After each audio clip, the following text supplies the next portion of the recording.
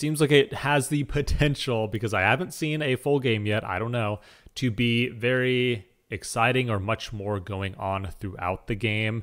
You're always more engaged with it, whereas baseball has a lot of dull moments. Just, it gets pretty boring sometimes, I'll be honest. It gets pretty boring sometimes. So let me know about cricket, especially compared to baseball. As an American, I'm in California.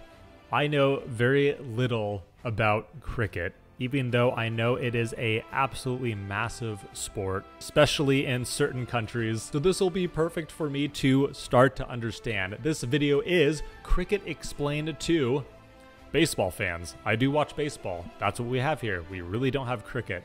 And baseball is just about as American as it can get. Even seeing the cricket field in a huge circle is very strange to me to see. It just seems very odd growing up with baseball. So let's just jump into it and help me figure this out. Cricket Explained if you already know baseball. All right, It's me. to get this started, I want you to imagine a game much like baseball, Yes. except there are only 2 bases, and they're basically where home plate is and where the pitcher's mound is. To score a run in this game, you simply have to reach the next base. So if you put the ball in play and you make it to the pitcher's mound, that's a run. And then if you're able to make it back to home plate, then you score 2 runs on that play. This game is played in the middle of an oval, so there's no foul area. You can hit the ball behind you, you can hit it to the side or whatever. And in this game, the pitchers are allowed to bounce the ball. If you can picture this game in your mind, you are 75% of the way to understanding cricket. The rest of it is details. Perfect. Before we get started, I just want to say that I'm going to be explaining this like I would to a friend of mine who knows baseball and wants to know about cricket. I'm probably going to be switching between baseball and cricket terminology a little bit more freely than maybe somebody who's a hardcore cricket. So maybe you'll learn some baseball terms while you're at it and rules. We could all learn something here. Cricket fan might be comfortable with. Feel free to correct me in the comments. Yes. But what might be more fun is if you made a companion video that explains baseball in reverse. All right, let's get started. Basic gameplay. So cricket is a game played between 2 teams of 11 players. When a team is fielding, all 11 of its players are on the field at the same time. 9 players are out in the field at the various positions.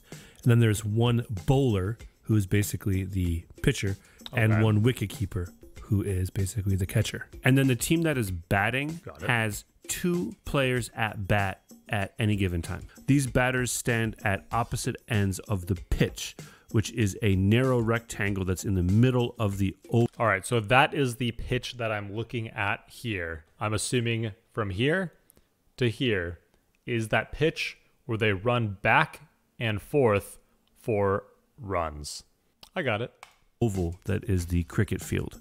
At the ends of the pitch are 2 wickets, which are these little structures that have 3 stumps and 2 bails. The stumps are the 3 pieces of wood that are in the ground, and the bails are these 2 little pieces of wood that rest on top of the stumps. A play begins when the bowler, which is basically the pitcher, bowls the ball to the batter. The bowler is ultimately trying to break the wicket, which would get the batter out, and more on that later. The batter is trying to protect the wicket and put the ball in play. I never understood that. I even watched a video before this months back on my channel, and I'm sure they said that, but I really understand it now. That makes a lot of sense. That sounds fun. That sounds really fun. They both have really important jobs to do. Very important. If the ball is put in play and the batter and the teammate are able to switch places, so basically assume the other one's position, the team has scored a run. And if they can do that again, then they score 2, and if they can do that again, they score 3, etc. There are no strikes in cricket. The batter can just choose not to swing if they don't want to. And there's no penalty for hitting a batter with a legally thrown ball. Batters are expected to protect the wicket and not let themselves get hit. In fact, as we'll see in a little bit, there are actually situations where a batter can be called out if they allow themselves to be hit with the ball. There is the equivalent of a ball in cricket. It's called a wide. And if the umpire has determined that the bowler has bowled the ball wide, 1 run is awarded to the batting team. There's also something in cricket called a no ball, which is when the umpire has determined that the ball has been delivered illegally. And there's a couple dozen different reasons why an umpire might call a no ball. If the umpire calls a no ball, just like a wide, 1 run is awarded to the batting team. In cricket, the batters stay on the field until they are out. So they continue to bat and score runs until they are put out. Some people must be up there for a long time. Like the really good players must be up there for, I can't even imagine, with scores just going not back and forth, just huge scores. How long? Is there some record that is very known that a batter has, well, what I would say a batter would be up there for, hitting away, scoring for his team? That would be fun to watch. This means that just like in baseball, a batter can be out with one single swing of the bat, or they can stay at bat, I guess forever. But it's common for a batter to score between like 20 and 50 runs in an at-bat, and it's not unheard of for a batter to hit 100. This is called a century, and it's very fun. How common is a century? Is it fun? Because that sounds like it would take a long time. The boundary. Along the perimeter of the cricket field is the boundary. Okay. This can be a rope or a little cushion type thing, or it could be a short fence or a wall. When a ball is put in play and it reaches or goes past the boundary, that is called a boundary. A ball that rolls and hits or passes the boundary or bounces over the boundary like a ground rule double is worth 4 runs for the batting team. A ball that is hit over the boundary, so basically like a home run, is worth 6 runs for the batting team. Outs. There are several ways that a batter or runner can get put out in cricket, and they boil down to 2 basic categories. Real quick, honestly, this is sounding more like, I'm not a huge baseball fan. I just grew up with it. Everyone in America grows up with baseball. They watch it. They have their teams. But cricket seems like it has more action, more going on. Seems like it has the potential, because I haven't seen a full game yet, I don't know, to be very exciting or much more going on throughout the game. You're always more engaged with it, whereas baseball has a lot of dull moments. It gets pretty boring sometimes, I'll be honest. It gets pretty boring sometimes. So let me know about cricket, especially compared to baseball. Batter can be caught out, which is just like baseball. They hit a ball in the air and a fielder catches it. Or they can be out if the fielding team knocks the bails off the stumps of the wicket when you are in a position where that could put you out. There's a few different ways this could happen. You could be run out. This is where you are trying to score a run, but they knock the ball into the wicket before you reach the crease that defines the place where you are safe. By the way, the bat is part of your body when determining whether or not you are safe. You can be bowled out, and these are very exciting. This is where the bowler sends the ball to you, and the ball bounces past you and knocks the bails off the stumps. A batter can also be put out by the wicket keeper if the batter moves past this line here called the popping crease, and the wicket keeper gains possession of the ball and knocks the bails off the stumps. This is called being stumped out. Oh, it is. A batter can also be called out if they allow the ball to hit them, and the umpire determines that the ball would have knocked the bails off the stumps if the batter had not interfered with their body. This is called a leg before wicket. So those are the most common ways that you will see a batter or runner get put out by the fielding team. There are several other much less common ways for a batter to get out, and we will not be getting into them here. One major difference between baseball and cricket is in cricket, if the fielding team thinks that they have gotten a batter or runner out, they first have to appeal to the umpire, who will confirm whether or not the batter or runner is out. So if a batter or runner would be out, but no one on the fielding team notices it, then play just continues, and the umpire will not just like call them out. When a player is put out, the bowling and fielding team is said to have taken the wicket, and the batting and running team is said to have lost the wicket. That was a good play. Each series of 6 pitches or deliveries, which are called balls, is called an over. Each over has only one bowler, and each bowler only bowls 1 over at a time. So after a bowler has delivered 6 balls, they take a position in the field, and another player comes in to be the bowler for the next. I like that. A bowler can field for an over and then come back to bowl again, but a bowler may not bowl 2 consecutive overs. If you're comparing this all to baseball, overs are similar to individual at-bats in terms of the flow of the game. Okay. Right? It's like one series of deliveries that everyone's watching, and then there's a brief pause while a new player comes on, and then there's a next set of deliveries that everyone's watching.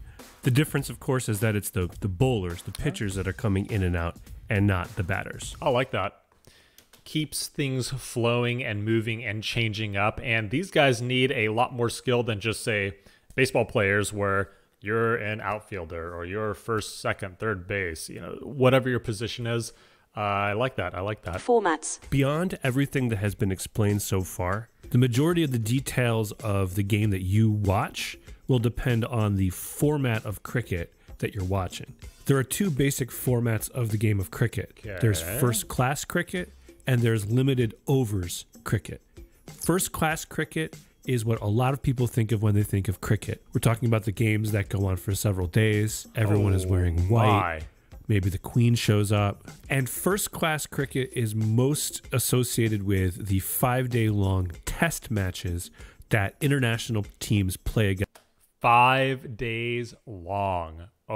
2 days long, a day long. That is, my mind's always blown. I like tennis. So when those games go on, I think there's one at the Australian Open that went on for something like 3 days from an American and French person. I'm not really sure, but that was incredible to me. The fact that these go on for days, oh my goodness. Against one another. They're scheduled for 5 days, but they might be completed before that. At the beginning of the first day, there is a coin toss to determine which team goes first. Ooh. And then the sides alternate going through their entire batting order. This happens twice. So each team goes through its batting order twice for a total of 4 innings. Unless the team that goes second scores more runs than the team that went first, in which case they don't have to actually finish their entire innings. They just win the game. That was very simplified. Perfect. The rules governing test matches could be their own 15-minute video. The other format of cricket is limited overs cricket, where each team is limited to a certain number of overs, and each innings comes to an end when the specified number of overs has been reached or when all of the batters are out, whichever comes first. There are several types of limited overs cricket, but what is the most popular version of this game? What's the biggest league out of? What is the biggest league? I don't even know that. There are 2 that you are most likely to see. The first of these are the one-day internationals, or ODI. These are played between national teams, and each team has 50 overs. And then there's also T20 cricket, which is 2020 cricket, where both teams get only 20 overs. This style of cricket was invented to be more exciting and more fast-paced, and to put the length of an individual match around the same as other common sporting events around the world. That makes sense to me. What do you think about that? Is that pretty common? Do you like it? Does it make it more exciting? Does this really make it more exciting? Did they achieve their goal? I seem to like it, but everything sounds really good so far. An easy way to know whether you're watching a test match or a limited overs match is whether the teams are wearing white or colors. Okay. And if you are watching a professional match, you're almost definitely watching a T20 match. Scorekeeping. Perfect. All right, pay attention, because this is maybe the most confusing part of all of this, the scorekeeping. So at the bottom of the screen, you'll see it says India, and then it says 118 for 5. This does not mean that the score is 118 runs to 5 runs. That's exactly how I read it. That's exactly how pretty much every American will probably read that. No, this means that India has scored 118 runs for 5 wickets, which means that 5 of their batters have been put out. Then it says first innings. So this is the first innings of this match. Then it says England 287. So that's how many runs England scored in their innings. England is annihilating them, right? If I read that right, I mean, I could only imagine. That is, Woo. And since this is a test match, both teams will play 2 innings. Then you've got information about the 2 batsmen that are currently up and how many runs they've scored so far. Then at the end, it says Broad 0 for 24. Yeah. This means that Broad, the bowler, has taken 0 wickets so far and has allowed 24 runs. And then the 15 o'clock over there, that's just the time of the day. It's 3 p.m. Now, for a limited overs match, there's a little bit more information that you need to know. So here you go. Down at the bottom, it says England. This is another game between England and India. It's a women's game. So it says England 103 for 4. And real quickly, again, who is there a country that typically dominates, does really well in cricket? I know I could think of a few countries that are really into cricket, but I wonder if there is, I mean, these are all between England and, which I'm just kind of guessing that they are both really good and some of the top tier in cricket. Let me know if I'm completely wrong with that. But who are some of the better teams out there or best countries? So that means that they've scored 103 runs for 4 wickets. P2, don't worry about what that means yet. Then it says 24.3 of 50. That means that we are 24 overs and 3 deliveries into this innings. And then the 50 means that this innings will have at most 50 overs, right? Because this is a one-day international. Yep. Then it says target 222. This means that India went first and scored 222 runs. So that's how many runs England has to score to win. And from there, it's pretty much the same as the test match we just saw. Just be careful, because if you're watching an Australian broadcast, the scores are reversed. What? The wickets are first and the runs are second. So on this one, it says... Why Australia? Why? Ren. You're being like the US. You just want to be different, so you make things confusing. That's the Renegades. That's one of the teams. 5 for 135. So it's 5 wickets for 135 runs. So just be careful. It might be confusing. Some final similarities and differences. All right, that's basically it. I thought that we would end this video with a few more similarities and differences between baseball and cricket. This will be good. One major difference is that in cricket, if a ball is in play, the runners are not compelled to move, right? You only run if you think you can make a run.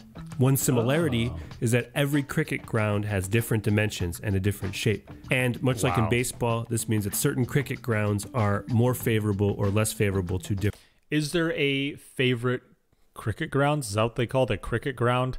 I called it fields because I'm used to baseball. Is there a very famous one? Because I know here with pretty much every sport, there's a famous, football field, for example, or baseball or basketball. There's always like kind of that famous one. Is there a cricket one that is pretty well known? Different play styles. Another difference is that in cricket, the positions refer to places on the field and not necessarily the individual fielders. So if baseball had a similar thing, like you would not be the shortstop for your team. You would just be a fielder who would be playing shortstop position. And then if your team was in a shift or whatever, maybe you would be said that you were in the second base position. Or maybe for one batter, you would be in the shallow mid outfield position, right? Another similarity is that in cricket, players' on-field and off-the-field behavior is governed by an old-fashioned sense of propriety that's not unlike the unwritten rules in baseball. And the final difference that's probably become clear to you as you watch this video is that cricket is a much more international game than baseball. I don't mean to say that it is more popular in more countries than baseball, although this might also be true. What I mean by this is that international competitions, so competitions between national teams, are the norm. They're not like a special thing that everyone tunes into every 4 years. Professional cricket is a relatively new phenomenon in the world. And while leagues are becoming much more popular these days, it wasn't very long ago that professional cricket was looked upon as diluting the purity of the game. All right, baseball fan, you have just become a cricket master and you are ready to watch any cricket game that comes across your television. If you are a cricket fan and you notice that I got something wrong, which I probably have, or that I left something out, which I probably did, feel free to let me know in the comments. Although, like I said... All right, so that was the video, and firstly, that looks incredibly confusing to me. I feel like I know so much more about it, but please give any stories if you play it or have played it or know someone that plays it. Any stories I always love to hear about. I love to join in, so comment away and I will jump into the comments to join. So thank you for watching. Thanks for making it this far. We will definitely do more cricket because now I actually am starting to understand it. So hope to see you next time and have a good rest of your day.